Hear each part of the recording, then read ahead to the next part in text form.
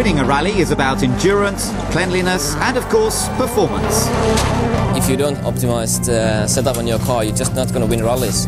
To win, you need perfect confidence on your car. If you feel that the car is very good, that gives you confidence. Without that, you cannot go for a win in the rally. Obviously, the target is to get, the optimum performance for every single type of event. That's the great challenge of the World Rally Championship.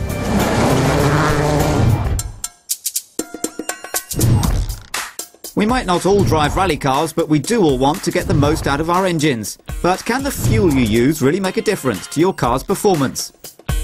Welcome to our third and final test to find out what the benefits are of using BP Ultimate over ordinary unleaded fuel. So Neil, 2 challenges down. We've already seen how your choice of fuel can affect not only your fuel economy, but also help you lower emissions. So what's next? Well, from the passenger seat, we're going to see what our new rally friends and these Ford Focus STs can really do. It's also a test for the fuel. I mean, how does fuel actually affect your performance? We're talking about responsiveness. It's how your fuel's energy is transferred to the wheels, how this affects your acceleration, your mid-range power, and of course your top speed. Top speed's very important. Well, we've got full exclusive access to both this track, plus 2 of the best drivers in the world, BP Ultimate Ford World Rally stars Marcus Gronholm and Mikko Hirvonen.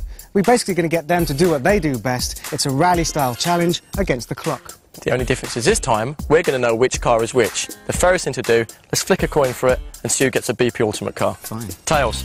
Tails? Tails never fails, he says. What is it? It's yes. Tails. All right, you and Marcus get the Ultimate, we get the ordinary. Good luck, boys. Thank you. So here we go, a true rally-based challenge. Neil and Mikko are going first. Now they're in the car running on ordinary fuel, which should mean they're the underdogs in this challenge. That was a good one.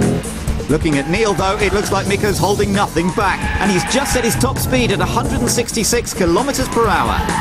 Mikko's just set his fastest lap at 154.5 seconds. Beat that, Marcus.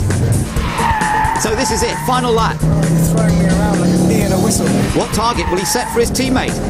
It's going to be a tough time to beat. Over the 5 laps, it's 9 minutes 34 seconds. To explain why different fuels affect an engine's performance, here's fuel expert Paul Beckwith.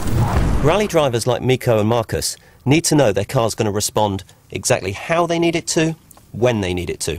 We've already shown that BP Ultimate Unleaded is a cleaner fuel that can lower emissions and improve fuel economy. Its higher octane rating means it can produce more power compared to ordinary unleaded fuels. To see why this is, we need to look at how petrol actually burns inside the engine. Ideally, the spark plug should ignite the air-fuel mixture just before it reaches the top of the compression stroke. Good combustion occurs when the flame burns the mixture smoothly and progressively, releasing the maximum amount of energy from the fuel. In ordinary unleaded fuels, with a lower octane, there is a common problem that can affect combustion under certain conditions. This is called knock. This happens when part of the air-fuel mixture explodes ahead of the main flame. This isn't just a big waste of energy, but if left uncontrolled, the shock waves this creates can cause severe piston damage. Looking at this damaged piston, you can see how potentially fatal knock can be to an engine, which is why most engines today are fitted with knock sensors as standard. If the engine management system detects knock, the timing of the spark is immediately delayed, in effect detuning the engine. If we compare an engine in knock control mode with an engine using BP Ultimate, the higher octane formula avoids knock and more power is being produced. To demonstrate how BP Ultimate Unleaded improves the car's responsiveness, we need to do a scientifically controlled test to remove as many variables as possible. In these tests, we ran both these vehicles side by side on a flat 1 mile straight. From a rolling start, both vehicles accelerate. However, you can see that the car fueled on BP Ultimate accelerates better and is a full 20 metres ahead by the end of the run.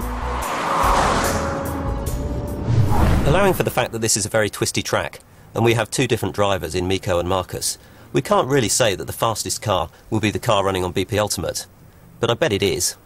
All we need to know is by how much. Here he is, the man they call the Iceman. Finnish star Marcus Gronholm ready to take this challenge. Lovely smooth start there. Oh, that's a poor gear change from the Finn. That'll lose him time. But look at that, at top speed 171 kilometres per hour. He's faster than Mikko. He might just make it up. Oh no, he's crashed the gears again. We lose it already. It's okay, don't worry. We have lost it already. No. It seems the Finn just isn't used to our right-hand drive cars. He's coming to the end now. Let's see how much damage he's done. Oh, he's coming up. Would you believe it? He's just set the fastest lap. Look at the time. Yes! That was the fast one. But is it enough to win the challenge? OK, fellas, it's the moment of truth. We have studied the data, and I can tell you the results are that you did achieve the fastest lap. Yes! And you did achieve the top speed. Sweet! So the proof is that the BP Ultimate Fuel does improve performance. But overall, we were quicker. Yeah, right. Really? By how much? By far. Well, what? by 0.06 seconds. No, that's rubbish time. And at the end of the day, the boffins, as you called them, straight told line us speed, that we were won. quickest. Straight line. We were quickest. The fuel was fine. Straight line. If we both had ordinary fuel.